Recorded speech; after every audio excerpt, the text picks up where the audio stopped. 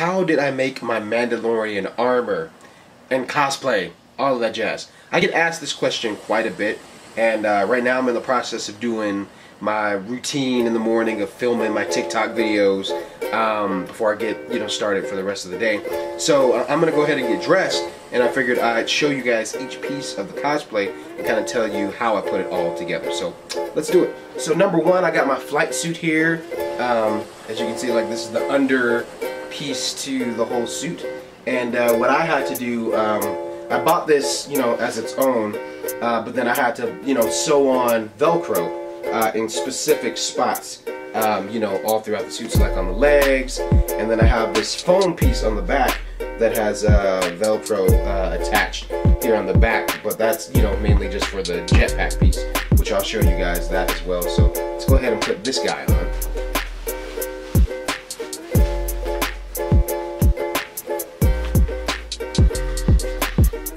Alright, suit is all on and buttoned up. Next up on the suit is the boots. Funny thing, I got these actually at a thrift store. So, these were about, like, I don't know, $5 or $6. Perfect size, perfect fit, and just had the right look for what I needed for the cosplay. So let's go ahead and put those on as well.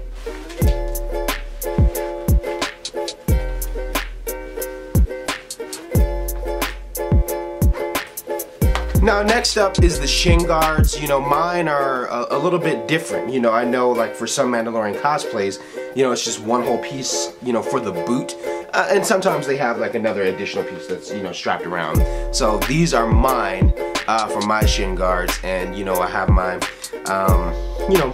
little bullet pieces that are here that I attached on with like an old piece from a bag that I used to have that I strapped on to mine, and these are just old shin guards that I had lying around for cosplay purposes, and I was like, you know what, I can definitely use these for Mando stuff. And then I spray painted them with like a hammered metal spray paint to give it just like a different texture.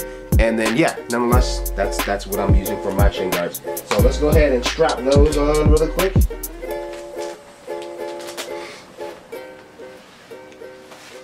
Okay, those look good. Now next up for putting on the suit, it's going to be my little flak vest. I also added a, like, it's not a utility harness, but just a gun holster that's right here that I sewed on. And this actually used to be a back brace, believe it or not. And then I just used some PVA foam and made the design of, the flak vest. So, the way I do it, I just, put it around my waist here, and then there's Velcro that's attached on the belt, and I just put it on just like that. And then the next piece that I have to put on next, for the suit would be, the belt.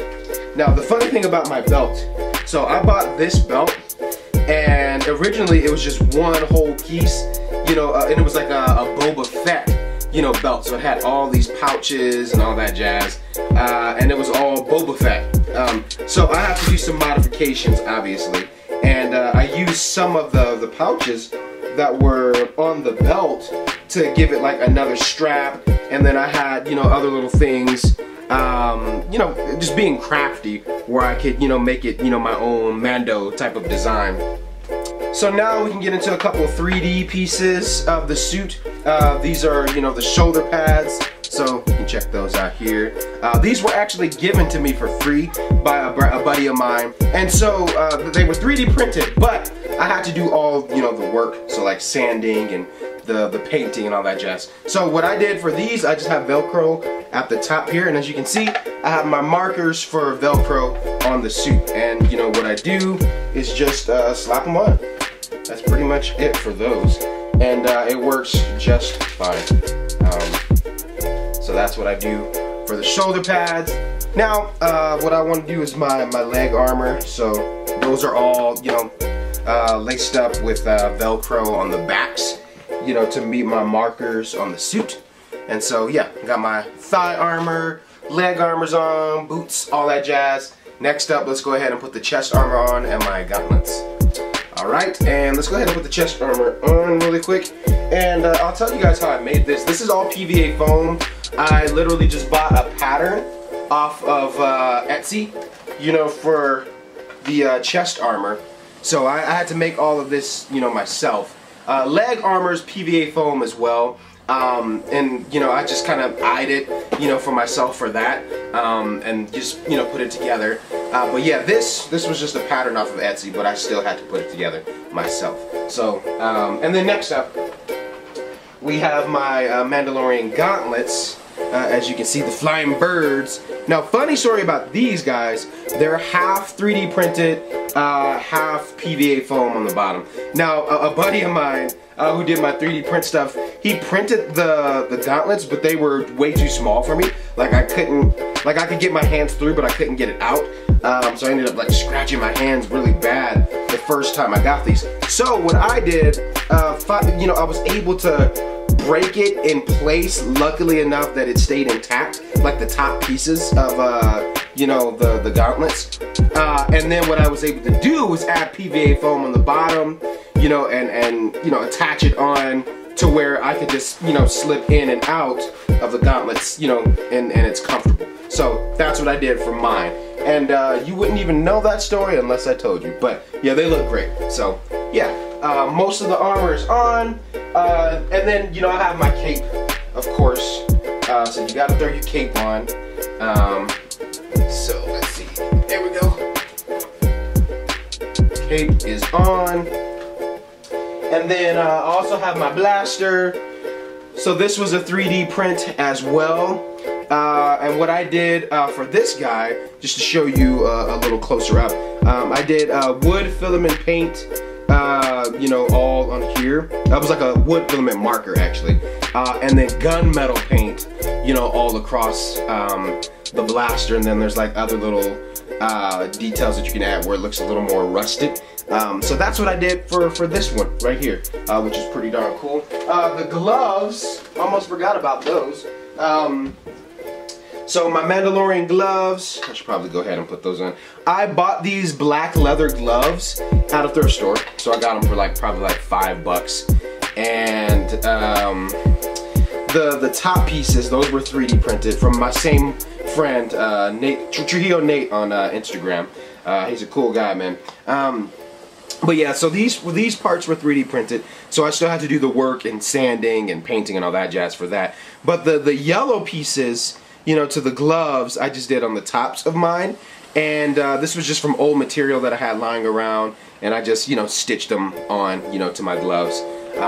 So yeah, that's, you know, pretty much, you know, the suit in its entirety. Minus, I still got to show you the helmet. So here's the helmet. So this guy was 3D printed as well. But what I had to do for this, I still had to do, you know, the sanding. I still had to do all the painting. I had to put my own visor in and do all my own, you know, little details. On the inside of my helmet, I just have a little bit of like thick, you know, softer foam on the back padding to where my head's not so wobbly, you know, when I'm wearing it. I just installed a new visor like a few days ago too. So yeah, there's that. So let's go ahead and put the helmet on. Boom. There we go. And the full suit is intact. Now, one other thing I did want to show you guys. I wanted to show you guys my jetpack. So let me go ahead and show you that. This I pretty much just eyeballed and did it myself. This is all, you know, foam, craft foam, PVA foam. The back piece is actually cardboard, you know, with obviously, you know, I got my Velcro stitching where I can place it on my back and it stays intact. So yeah, I seen a pattern online, just a picture, and you know, just being crafty, I used things that I had at home, my hot glue gun, and pieced this bad boy together, and this is what I got. So let me go ahead and put that on as well. Alright, let me show you guys that jetpack. There it is. It is on the back. Looks great. So yeah, that's pretty much, you know, my full Mandalorian armor, you guys. Oh, and I almost forgot, I also have my Beskar spear. The tops of these were like 3D printed and the bottom.